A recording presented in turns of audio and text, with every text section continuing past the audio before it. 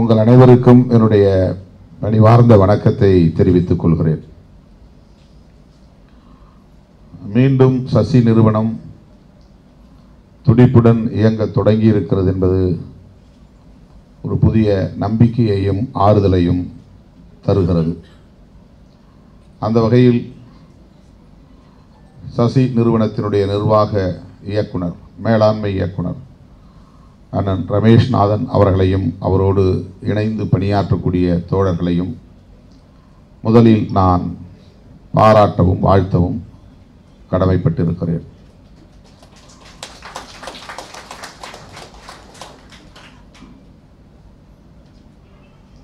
இந்த நிகழ்வை பொது விசாரணை என்பதை ஒரு வட்டமேசை மாநாடு என்கிற பெயரில் ஒருங்கிணைத்து ஒரு புதிய அணுகுமுறையை தொடங்கி வைத்திருப்பதும் பாராட்டுதலுக்குரியது. இதுவரையில் பொது விசாரணை என்னும் பெயரில் நாம் குறிப்பாக இந்த தொண்டு நிறுவனங்களின், சசி போன்ற நிறுவனங்களின் சார்பில் ஒருங்கிணைக்கப்பெற்ற அனைத்தும் ஏதோ ஒரு வகையில் அரசியல் தளத்தில், சமூக தளத்தில் தாக்கத்தை ஏற்படுத்தி இருக்கின்றன. காவல்துறை உயரதிகாரிகள், வருவாய்த்துறை உயரதிகாரிகள், நீதித்துறையை சார்ந்தவர்கள், மனித உரிமை களத்தில் பணியாற்றக்கூடிய தன்னார்வ தொண்டர்கள் என பலரும் இத்தகைய பொது விசாரணைகளில் பங்கேற்று மக்களிடையே சட்ட தொடர்பான விழிப்புணர்வை ஏற்படுத்தியிருப்பது வரவேற்கத்தகுந்தது, பாராட்டுதலுக்குரியது. ஆகவே அது தொடர வேண்டும்.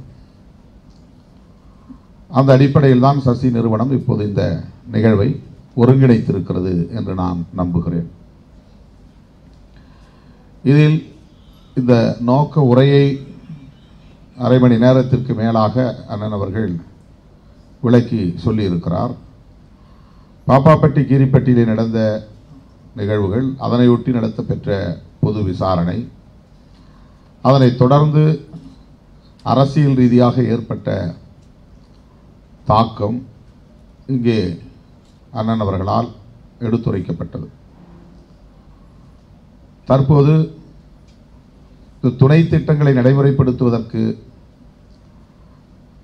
தமிழக அரசு சட்டம் இயற்ற வேண்டும், அதுதான் இந்த அமர்வுக்கான மிக முக்கிய நோக்கம் என்பதை இங்கே எடுத்துரைத்தார்.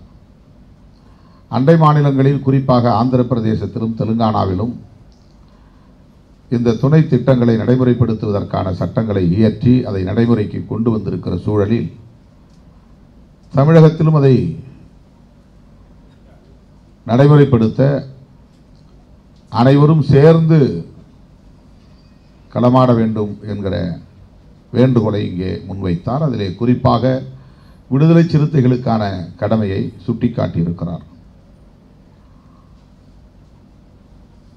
விடுதலை சிறுத்தைகள் கட்சியின் சார்பில் இதை அரசின் கவனத்திற்கு இன்னும் தீவிரமான முறையிலே எடுத்துச் செல்ல உங்களிடையே நான் விடுதலை சிறுத்தைகளின் சார்பில் உறுதியை தர கடமைப்பட்டிருக்கிறேன். சட்டமன்றத்தில் இடம்பெற்றுள்ள ஒரு கட்சி முதல்வரை இது தொடர்பாக அணுகுவதற்கு, சட்டமன்றத்தில் பேசுவதற்கு, தொடர்ந்து வலியுறுத்துவதற்கு வாய்ப்பை பெற்றிருக்கிற நிலையில் இதில் கூடுதல் கவனம் செலுத்த வேண்டியது விடுதலை சிறுத்தைகளுக்கான பொறுப்பு என்பதை நான் உணர்கிறேன். ஆகவே ஏற்கனவே இது தொடர்பாக சட்டமன்றத்தில் தோழர் சிந்தனை செல்வன் அவர்கள் பேசியிருக்கிறார். இந்த சட்ட முன் வடிவை அரசின் பார்வைக்கும் வைத்திருக்கிறார். திரும்ப திரும்ப நினைவூட்டுவதும் அதை நடைமுறைப்படுத்துகிற வரையில் அழுத்தம் கொடுப்பதும் நம்முடைய கடமை. குறிப்பாக இப்போது ஆட்சிக்கு வந்த ஓராண்டில் மாண்புமிகு முதல்வர் அவர்கள் விழிப்பு மற்றும் கண்காணிப்பு குழுவுக்கான மாநில அளவிலான கூட்டத்தை 2 முறை கூட்டியிருக்கிறார். ஆண்டுக்கு 2 முறை கூட்ட வேண்டும். அதை முறைப்படி இப்போது நடத்தியிருக்கிறார். அதிலே மனம் திறந்து நம்மால் பேச முடிகிறது, பல்வேறு பிரச்சனைகளை எடுத்து வைக்க முடிகிறது என்கிற வகையிலே ஒரு ஆறுதல் நமக்கு கிடைக்கிறது. உடனடியாக அவற்றையெல்லாம் நடைமுறைப்படுத்த இங்குள்ள நிர்வாக முறையானது அவ்வளவு இலகுவாக இடம் கொடுத்து விடாது. அந்த சிஸ்டம், அரசமைப்பு சட்டம் நடைமுறைக்கு வந்து 72 ஆண்டுகள் ஆகின்றன. ஆனால் இன்னும் அரசமைப்பு சட்டம் சமூக தளத்தில், பண்பாட்டு தளத்தில் ஆளுமை செலுத்தக்கூடியதாக மாறவில்லை. அரசியல் தளத்திலே ஓரளவுக்கு அது நடைமுறையில் இருக்கிறது. தேர்தலை நடத்துவது, பாராளுமன்றத்தை அதற்கான தேர்தலை நடத்தி பாராளுமன்றத்தை நடத்துவது, சட்டமன்றத்தை நடத்துவது, நீதித்துறை போன்ற நிர்வாகத்துறை போன்றவற்றை, நீதித்துறை உள்ளிட்ட அனைத்தையும் இயங்குவதற்கான வழிமுறைகளை காட்டுவது என்று இந்த அரசியல் தளத்திலே ஓரளவுக்கு அரசமைப்பு சட்டம் நடைமுறைக்கு வந்திருக்கிறது. ஆனால் இன்னும் சமூக தளத்திலும், பண்பாட்டு தளத்திலும், ஏன் பொருளாதார தளத்திலும் கடந்த 2000 ஆண்டுகளுக்கு முன்பிருந்த நிர்வாக முறைதான் இருக்கிறது. அதுதான் இன்னும் நடைமுறையில் இருக்கிறது. இன்னும் தீண்டாமை நடைமுறையில் இருக்கிறது. பெண்களுக்கு எதிரான ஒடுக்குமுறைகள் நடைமுறையில் இருக்கின்றன. 2 வாழிடங்கள் இருக்கின்றன. 2 இரட்டை குவளை முறை இருக்கிறது. இன்னும் தனித்தனி சுடுகாடுகள் இருக்கின்றன. இன்னும் சாதி விட்டு சாதி திருமணம் செய்ய முடியாத நிலை இருக்கிறது. திருமணம் செய்தால் படுகொலை செய்யக்கூடிய, ஆணவ கொலை செய்யக்கூடிய நிலைமைகள் இருக்கின்றன. இவையெல்லாம் எதை நமக்கு உறுதிப்படுத்துகின்றன என்றால், சமூக தளத்திலும் பண்பாட்டு தளத்திலும் இன்னும் மனுஸ்மிருதியே அரசமைப்பு சட்டமாக இருக்கிறது. புரட்சியாளர் அம்பேத்கர் வகுத்தளித்த அரசமைப்பு சட்டம் இன்னும் சமூக தளத்தில் செயற்பாட்டுக்கு வரவில்லை என்பதைத்தான் அது உறுதிப்படுத்துகிறது. ஆகவே இப்போது நடைமுறையில் 2 சட்டங்கள் இருக்கின்றன. மனு தர்மமும் இன்னும் இந்த நாட்டை ஆண்டு கொண்டிருக்கிறது. அது சமூக தளத்திலும் பண்பாட்டு தளத்திலும். அரசமைப்பு சட்டமும் நடைமுறையில் இருக்கிறது, ஓரளவுக்கு அரசியல் தளத்தில். ஆகவே இந்த அரசியலமைப்பு சட்டத்தையே நடைமுறைப்படுத்துவதற்கு நாம் போராட வேண்டியிருக்கிறது. அரசியலமைப்பு சட்டத்தை நடைமுறைப்படுத்துவதற்கு போராட வேண்டியிருக்கிறது என்பதையும் தாண்டி அரசியலமைப்பு சட்டத்தை பாதுகாப்பதற்கு போராட வேண்டியிருக்கிறது. இப்போது ஆட்சிக்கு வந்திருப்பவர்கள் அரசமைப்பு சட்டத்திற்கு எதிரானவர்கள். ஆனால் அவர்கள் மிக சிறப்பாக நடிக்கிறார்கள். புரட்சியாளர் அம்பேத்கருக்கு பிறந்த நாள் கொண்டாடுகிறார்கள். அரசமைப்பு சட்டத்தில் கை வைத்து உறுதிமொழி ஏற்கிறார்கள். புரட்சியாளர் அம்பேத்கரை தங்களுக்கான தலைவர் என்கிற அடிப்படையிலே உரிமை கோருகிறார்கள். இவையெல்லாம் நாம் அரசியல் தளத்தில் எதிர்கொள்ள வேண்டிய சவால்களாக இருக்கின்றன. அண்மையிலே ஒரு கூட்டத்தில் நான் பேசினேன். பெரியாரை அவர்களால் தங்களுக்கான தலைவர் என்று அடையாளப்படுத்த முடியாது. ஆனால் அம்பேத்கரை தங்களுக்கான தலைவர் என்று உரிமை கோரக்கூடிய சூழல் இங்கே இருக்கிறது. இது மிகவும் நுட்பமான ஒரு வேறுபாடு. தந்தை பெரியாரும் புரட்சியாளர் அம்பேத்கரும் நேர்கோட்டில் பயணித்தவர்கள். வயதால் மூத்தவர்கள், இளையவர்கள் என்கிற வேறுபாடு உண்டு. பெரியாரை விட அம்பேத்கர் இளையவர் என்றாலும் கூட இந்த களத்தில் பெரியாருக்கு முன்பே இறங்கியவர் அம்பேத்கர். 1920களில் இருந்தே, அவர் மாணவ பருவத்திலிருந்தே இன்னும் சொல்ல போனால் சனாதன எதிர்ப்பில் அல்லது மனுதர்ம எதிர்ப்பில் இந்த சாதி அமைப்பை தகர்க்க வேண்டும் என்கிற போராட்டத்தில் தன்னை முழுமையாக ஒப்படைத்துக் கொண்டவர். பார்ப்பனியமும் முதலாளியமும் தான் நமது பகை சக்திகள் என்பதை அடையாளப்படுத்தியவர். அவருடைய போராட்டம் என்பது பார்ப்பனியம், முதலாளியம் ஆகியவற்றை எதிர்த்து வீழ்த்த வேண்டும் என்பதற்கான போராட்டம். அவற்றை சிதைத்தால்தான் சமத்துவத்தை நிலைநாட்ட முடியும். அதே நேர்கோட்டில் பணியாற்றியவர் தான் பெரியார். ஆனால் பெரியாரை அவர்கள் இந்துத்துவ தலைவர் என்று சொல்ல முடியாது. அம்பேத்கரை அவர்கள் உள்வாங்குகிறார்கள். அதற்கு பல காரணங்கள் இருந்தாலும் 2 முக்கியமான காரணம்.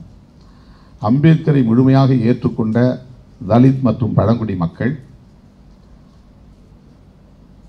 இந்து ஃபோல்டு என்கிற அந்த இந்து மதத்துக்கு உட்பட்ட அந்த வளையத்திற்கு உட்பட்ட எல்லைக்குள்ளேயே வைத்திருக்க வேண்டும். அவர்களை அந்நியப்படுத்தி விடக்கூடாது.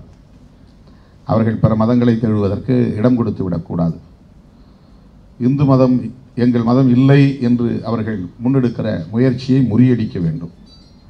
அவர்களை இந்துக்களாகவே தொடர்ந்து தக்க வைத்துக் கொள்ள வேண்டும். அப்போதுதான் இந்து பெரும்பான்மை என்கிற அந்த எண்ணிக்கை பெரும்பான்மையை தக்க வைத்துக் கொண்டு ஆளுமை செலுத்த முடியும். ஆகவே தலித் மற்றும் பழங்குடி மக்களை அரசியல் ரீதியாக தங்களோடு இணைத்துக் கொண்டு பயணிக்க வேண்டும் என்கிற தேவை இருக்கிறது. அதற்கு அம்பேத்கர் தேவைப்படுகிறார். அதிகம் மதமாற்றம் நிகழ்வது தலித் மக்களிடையே தான், பழங்குடி மக்களிடையே தான். அவர்கள் கிறிஸ்தவத்திற்கோ அல்லது இஸ்லாத்திற்கோ மாறிக்கொண்டே இருக்கிறார்கள். இன்றைக்கு இந்தியாவில் இருக்கிற கிறிஸ்தவர்களும் இந்தியாவில் இருக்கிற முஸ்லிம்களும் இவ்வாறு மதமாற்றத்தால் உருவான பிரிவினர் தான். அவர்கள் யாரும் அராபியாவில் இருந்து வந்த இஸ்லாமியர்கள் இல்லை, ஐரோப்பிய நாடுகளில் இருந்து வந்த கிறிஸ்தவர்கள் இல்லை. இங்கே பிறந்து வளர்ந்த இந்த மண்ணின் மைந்தர்கள் தான். ஆகவே இந்த மதமாற்றத்தை தடுக்க வேண்டுமானால் தலித்துகளை அரவணைக்க வேண்டும். தலித்துகளை அரவணைக்க வேண்டுமானால் தலித்துகளின் நம்பிக்கைக்குரிய ஒரே அடையாளமாக இருக்கிற புரட்சியாளர் அம்பேத்கரை உள்வாங்கிக் கொள்ள வேண்டும். ஆகவே அம்பேத்கரை தன்னுடைய பகைவராக காட்டாமல் அவரும் நாங்கள் மதிக்கக்கூடிய தலைவர் தான், அவருக்கு நாங்கள் சிலை எழுப்புவோம், அவருக்கு நாங்கள் பிறந்த நாள் கொண்டாடுவோம், அவர் இயற்றிய அரசமைப்பு சட்டத்தை நாங்கள் மதிப்போம் என்றெல்லாம் வெளியிலே அவர்கள் ஒரு தோற்றத்தை உருவாக்குகிறார்கள். ஆனால் உண்மையில் அரசமைப்பு சட்டத்தை தான் அவர்கள் எதிராக பார்க்கிறார்கள். அதை நாம் புரிந்து கொள்ள வேண்டும். ஏனென்றால் இந்த மண்ணில் பல ஆயிரம் ஆண்டுகளாக நிறுவப்பட்டிருக்கிற கெட்டித்தட்டி இறுகி போய் கிடக்கிற இந்த சாதிய சமூக கட்டமைப்பை இன்றைக்கு மெல்ல சிதைத்துக் கொண்டிருப்பது புரட்சியாளர் அம்பேத்கர் எழுதிய அரசமைப்பு சட்டம் தான். அதுதான் வேறு எந்த கருவி ஆயுதங்கள் இல்லாமல் அறிவு ஆயுதத்தின் மூலமாக இந்த வீழ்த்துகிற சிதைக்கிற ஒரு புரட்சிகர நடவடிக்கை இங்கே நிகழ்ந்து கொண்டிருக்கிறது. அரசமைப்பு சட்டம்தான் சமூக நீதியை உறுதிப்படுத்துகிறது. அரசமைப்பு சட்டம்தான் எளிய மக்களை அதிகாரமயப்படுத்துவதற்கான வாய்ப்பை தருகிறது. Empowerment of down ட்ராடன்ஸ், empowerment of marginalised sections, Dalits, tribes, women, transgender, differently abled people, minorities, இவர்களெல்லாம் மார்ஜினலைஸ்ட் செக்ஷன்ஸ். சிறுபான்மை மக்கள், மாற்று பாலினத்தை சார்ந்தவர்கள், மாற்றுத்திறனாளிகள், தலித் மக்கள், பழங்குடி மக்கள், இப்படிப்பட்ட இந்த மக்களை இன்றைக்கு எம்பவர் செய்யக்கூடிய வாய்ப்பை அவர்களுக்கு தரக்கூடிய ஒரே சட்டமாக அரசமைப்பு சட்டம் இருக்கிறது. எப்படி அது எம்பவர்மெண்ட் தருகிறது, அவர்களை எப்படி அதிகார வலிமைப்படுத்துகிறது என்றால் through social justice. Social justice என்பது சமூக நீதி கோட்பாடு. அதன் மூலம் நமக்கு கல்வியிலும் வேலை வாய்ப்பிலும் இன்றைக்கான கதவுகள் திறக்கப்பட்டிருக்கின்றன. ஆக தலித்துகள், பழங்குடிகள், இதர பிற்படுத்தப்பட்ட மக்கள், இந்த சமூகங்களை சார்ந்த குறிப்பாக சரிபாதியாக இருக்கிற பெண்கள், இந்த 3 சமூகங்களும் இருக்கிற மாற்றுத்திறனாளிகள், 3ஆம் பாலினத்தவர், இப்படி இந்த பிரிவினரை, விளிம்பு நிலை மக்களை எம்பவர் செய்யக்கூடிய வாய்ப்பை சமூக நீதி கோட்பாட்டின் ஊடாக உறுதிப்படுத்தக்கூடிய வலிமை மிகுந்த சட்டம்தான் அரசமைப்பு சட்டம். இப்போ இந்த சமூக நீதி தான் பழைய சமூக கட்டமைப்பை சிதைக்கிறது. நமக்கு கல்வியை தருகிறது, வேலைவாய்ப்பை தருகிறது, சட்ட விழிப்புணர்வை தருகிறது, சமூக விழிப்புணர்வை தருகிறது, இங்கு நடக்கிற ஒடுக்குமுறையை புரிந்து கொள்ள வாய்ப்பை தருகிறது, சுரண்டலை புரிந்து கொள்ள வாய்ப்பை தருகிறது, யார் நம்மை ஏய்க்கிறார்கள் என்று புரிந்து கொள்வதற்கான விவரத்தை தருகிறது, விழிப்பை தருகிறது, நம்முடைய உண்மையான பகைவர்கள் யார் என்பதை அடையாளம் காணுவதற்கான வாய்ப்பை தருகிறது. ஆகவே கல்வி நமக்கு அந்த வாய்ப்பை தருவதற்கு சமூக நீதி காரணம். சமூக நீதி இங்கே ஒரு கோட்பாடாக இருந்து இயங்குவதற்கு அரசமைப்பு சட்டம் காரணம். அரசமைப்பு சட்டம் இங்கே இத்தகைய தாக்கத்தை ஏற்படுத்துவதற்கு புரட்சியாளர் அம்பேத்கரின் பங்களிப்பு காரணம். எனவே பழைய சமூக அமைப்பை, ஒரு கன்சர்வேட்டிவ் சோஷியல் ஆர்டர், ஏற்கனவே இங்கு எஸ்டாப்ளிஷ்ட் சோஷியல் ஆர்டர், நிறுவப்பட்டிருக்கிற ஒரு சமூக ஒழுங்கை இது சிதைக்கிறது. உங்ககிட்ட நான் அடிமையாக கிடக்கணும்னு அவசியம் இல்லை, எனக்கு கல்வி வேணும், எனக்கு வேலை வாய்ப்பு வேணும், நான் நீதிபதி ஆகணும், நான் வழக்கறிஞர் ஆகணும், நான் பேராசிரியர் ஆகணும், நான் ஊராட்சி மன்ற தலைவர் ஆகணும், நான் ஒன்றிய பெருந்தலைவர் ஆகணும், நான் மாவட்ட பஞ்சாயத்து தலைவர் ஆகணும், நான் சட்டமன்ற உறுப்பினர் ஆகணும், நான் அமைச்சர் ஆகணும். இப்படிப்பட்ட இந்த போர் குரல்கள் எழுவதற்கு சமூக நீதி தான் காரணம். இந்த குரல் என்ன செய்கிறது என்றால், the old சிஸ்டத்தை, the social structure, அதை சிதைக்கிறது, அந்த சமூக ஒழுங்கை சிதைக்கிறது. அந்த சமூக ஒழுங்கு சிதைகிற போது ஆதிக்கம் செய்து கொண்டவர்களுடைய அதிகாரம் பறிபோகிறது. உடல் உழைப்பு இல்லாமலேயே ஆதிக்கம் செய்து கொண்டிருந்தவர்களின் அதிகாரம் பறிபோகிறது. அவர்களை பாதுகாத்து கொண்டிருக்கிற பார்ப்பனியம் சிதைகிறது. பார்ப்பனியத்தை தான் நாம் சனாதனம் என்கிறோம், வேறொன்றும் இல்லை. பார்ப்பனியத்தை தான் இன்றைக்கு இந்துத்துவம் என்கிறோம், வேறொன்றும் இல்லை. இந்துத்துவம் என்று சொன்னாலும், பார்ப்பனியம் என்று சொன்னாலும், சனாதனம் என்று சொன்னாலும், ஆரியம் என்று சொன்னாலும் எல்லாம் ஒன்றுதான். வெவ்வேறு சொற்களில் நாம் கையாளக்கூடிய ஒரே கோட்பாடு, பார்ப்பனர்களின் நலன்களை பாதுகாக்கக்கூடிய ஒரே கோட்பாடு. உடல் உழைப்பு இல்லாமல் அவர்கள் ஆளுமை செலுத்துவதற்கு, ஆதிக்கம் செலுத்துவதற்கு வாய்ப்பை தருகிற கோட்பாடு. ஆகவே ஆரியம் என்கிற, பார்ப்பனியம் என்கிற, இந்துத்துவம் என்கிற சனாதனத்தை சிதைப்பது சமூக நீதி, சமூக நீதியை உறுதிப்படுத்துவது அரசமைப்பு சட்டம். ஆகவே பார்ப்பனர்களின் எதிரி யார் என்றால் உண்மையிலேயே கான்ஸ்டிடியூஷன் தான். பார்ப்பன ஆதிக்கத்தை கோலோச்சி கொண்டிருப்பவர்களின் உண்மையான எதிரி கான்ஸ்டிடியூஷன். அதை நம்ம முதல்ல புரிஞ்சுக்கணும். இப்போ நம்முடைய போராட்டமே இந்த சட்டத்தை ஏற்றுங்க, இதை நடைமுறைப்படுத்துங்கிறதுல அரசமைப்பு சட்டத்தை பாதுகாக்க வேண்டும்ங்கிற போராட்டமாக இன்றைக்கு மாறி இருக்கிறது. அரசமைப்பு சட்டத்தை, ஏன்னா இங்கே சிஸ்டம் அந்த மாதிரி எஸ்டாப்ளிஷ்டு சிஸ்டம். நான் போய் ஆட்சியில் உட்கார்ந்தாலும் கூட என்னால் அதை நடைமுறைப்படுத்த முடியாது. நான் இப்போ மேடையில் இப்படி பேசுகிறேன், அம்பேத்கரைட், நான் ஒரு பெரியாரிஸ்ட்டு என்று என்னை நானே அடையாளப்படுத்தி கொண்டாலும் கூட, நான் இன்றைக்கு இருக்கிற இந்த சிஸ்டத்துக்குள்ள ஏற்கனவே கட்டப்பட்ட ஒரு வண்டியில் போய் உட்கார்ந்தா டிரைவராக போய் உட்காரலாம். ஆனால் இருக்கிற என்ன சிஸ்டம் இருக்குது அந்த சிஸ்டத்தை வச்சு தான் டிரைவர் வண்டி ஓட்ட முடியும். என்ன டீசல் வண்டியா, பெட்ரோல் வண்டியா, என்ன மாதிரியான பிரேக்கு, எப்படி அது டியூன் பண்ணியிருக்காங்க, எத்தனை கிலோமீட்டர் ஸ்பீடில் போகும் அப்படிங்கிறதெல்லாம் already established, designed, well designed. அப்போ நான் ஒரு டிரைவராக போய் அங்கே உட்காந்தா அந்த சிஸ்டத்துக்கு தகுந்த மாதிரி தான் நான் வண்டி ஓட்ட முடியும். நான் விரும்புகிற மாதிரி வண்டி ஓட்ட முடியாது. இதுக்கு ஒரு உதாரணத்துக்கு சொல்கிறேன். அந்த மாதிரி ஒரு கவர்மெண்ட் சிஸ்டம் அப்படிங்கிறது, அல்லது அட்மினிஸ்ட்ரேட்டிவ் சிஸ்டம் என்பது, எக்ஸிக்யூட்டிவ் சிஸ்டம் என்பது, ஜுடிஷியல் சிஸ்டம் என்பது, லெஜிஸ்லேட்டரி சிஸ்டம் என்பது ஏற்கனவே நிறுவப்பட்ட ஒன்றாக இருக்கிறது. அதை உடனே நாம் விரும்புவதை போன்ற ஒரு மாற்றத்தை ஏற்படுத்த முடியாது. நாம் நினைக்கிறத நடைமுறைப்படுத்த முடியாது. இப்போ அதுக்கு ஒரு ப்ராசஸ் இருக்குது. ஒருத்தர் நான் கைது பண்ணணும்னு நினைக்கிறேன், கைது பண்ணுன்னு சொன்ன உடனே கைது பண்ண முடியாது. இப்போ கைது பண்ணுறதுக்கு முன்னாடி அவன் மேலே எஃப்ஐஆர் போடணும். எஃப்ஐஆர் போடணும்னா அதுக்கு ஒரு பிரைமா ஃபேஸ் இருக்கணும். எஃப்ஐஆர் போட்டதுக்கு பிறகு அது சம்மந்தப்பட்ட ஒரு டீம் போய் அவங்கள அரெஸ்ட் பண்ணணும். இப்போ எல்லாத்துக்கும் ஒரு சிஸ்டம் இருக்கிறது. இப்போ இங்கே இருக்கிற சிஸ்டம் என்னவா இருக்குன்னா, பிராமினிக்கல் சிஸ்டமாக இருக்கிறது, சனாதன் சிஸ்டமாக இருக்கிறது,